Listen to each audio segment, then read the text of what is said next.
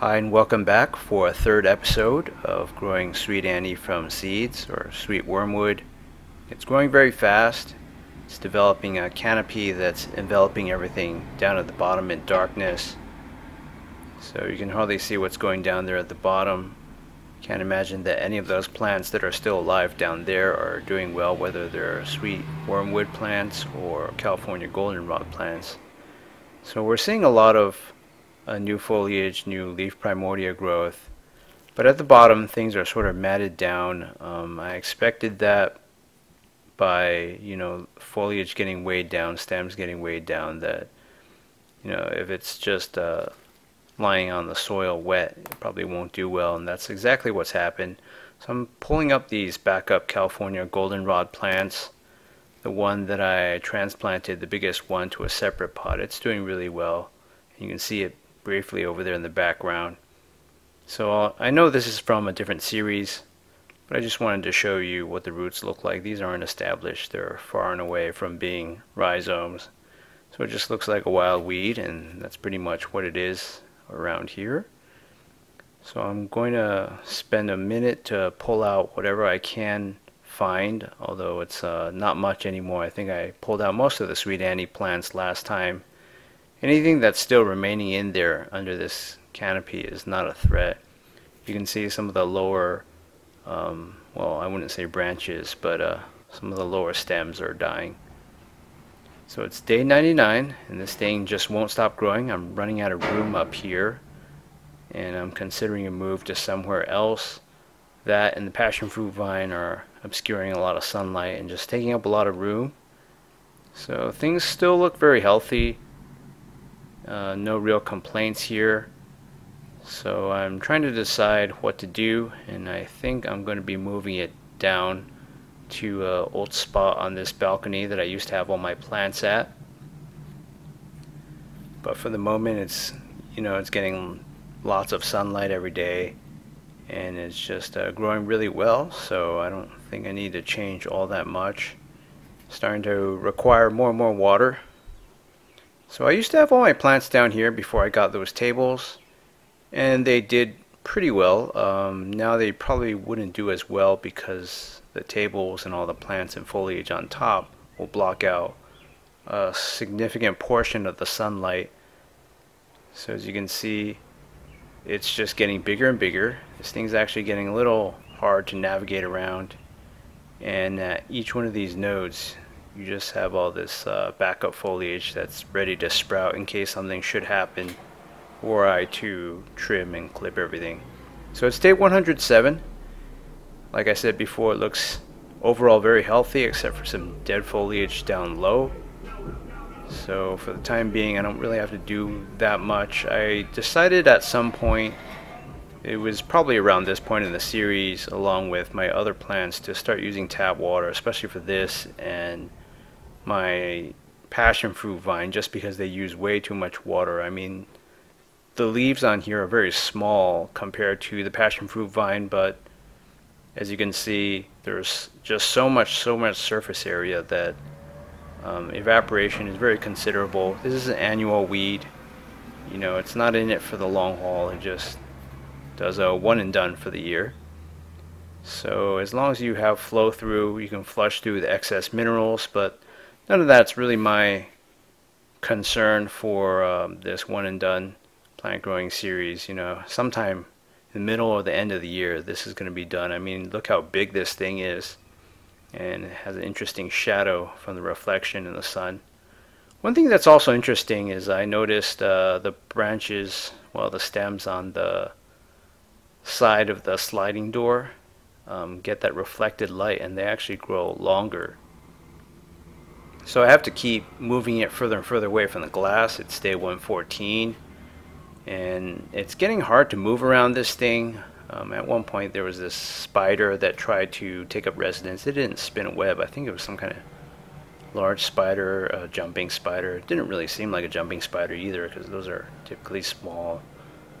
But this thing is sort of like maybe a temperate zone Christmas tree. It just grows out in all directions. It smells pretty nice too. Never forget the smell. See, I had to squeeze by to avoid bending these side growths too much. And it's not as full as a Christmas tree, but you know, it's the same general shape. You can see the reflection, it's up to my chest. And so far it's just using up more and more water. And it seems like every time I water and let some runoff collect in the watering tray, you know, the next day or two I'll check that watering tray and it'll be bone dry again. So this thing is really thirsty. And I had some episodes, well, I shouldn't say episodes, but just time periods of a few days here and there where all the foliage would start drooping and the plant would look like it was missing a lot of mass. But if I watered like this, you know, it takes quite a while to empty the whole 3 liters of capacity of a cold tap water like that. But yeah, I'd do that once or twice and everything would just perk up again. So it's day 121. It's time to trim dead foliage at the bottom and fertilize. This thing is huge. As you just saw, the growths facing the sliding door are actually longer. So I think I'll spin this thing around afterwards, but let me just show you. There's a lot of dead foliage. I'm encountering similar problems with my passion fruit vine, and I think the answer is very simple. I need more macronutrients, micronutrients. So I'm gonna crush up 2 multivitamin pills, kinds that I normally eat, and just leave them on the surface. That way every time I water, lots of calcium and micronutrients will percolate down there and soak into the soil and be absorbed by the root system. Normally I'd only do 1, but you know, this thing's on a short timetable and it looks like it needs help badly right now. You can see all the, you know, graying, yellowing, dying foliage. Essentially, I think it's recycling nutrients from the lower branches and trying to produce more growth up top, but you know, it's on a limited budget of certain nutrients. So it can't do very well beyond this point unless I fertilize. This is a Miracle Gro Singles pack. It has these blue crystals inside. It's essentially going to provide the 3 macronutrients that most plants need for growth. And then, you know, you shouldn't just let it crystallize and sit there or stay as crystals. First I'm going to wash off my hands. There's always the concern that you have fertilizer that's too concentrated sitting in one spot or sitting on foliage, and that would cause burns, but I think I'm going to trim away most of that stuff anyways, so I'll just keep showering like this. And obviously I'm not going to show all of it, otherwise that would add 10 minutes to the whole video. But yeah, just a pair of clippers and have a go at it like this. Sometimes a little bit of that perfectionist side of me kicks in, and then, you know, if there's just 30% or 20% gray on one branch, I just want to, you know, get rid of the whole thing. So I started clipping away. I got a little clip happy here, and I think that'll really do wonders. I won't have all these things brushing my legs as I walk by, and I might even consider clipping the stuff at the top at some point, but I want this thing to have a lot of time to recover.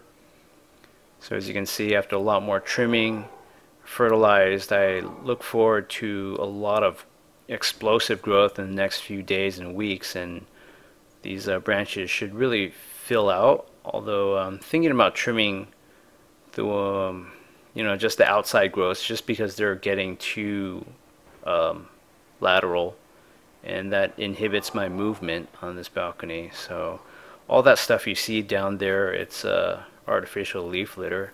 It's going to decay and lose all its mass soon enough. In my passion fruit pot, all that, you know, all those clippings and leaves, they're basically gone. I mean, it's amazing they didn't blow off and end up somewhere else on the balcony floor to be vacuumed up later. They just disappeared, disintegrated. It's almost like that never happened. So in 2 or 3 weeks, or maybe a month at the most, I expect all this to, you know, lose its green and just wither away, and provide extra moisture trapping insulation for the plant. This could very well be the fastest growing plant I've ever had and displayed on my YouTube channel. So thanks for watching, and come back for an episode 4 later on.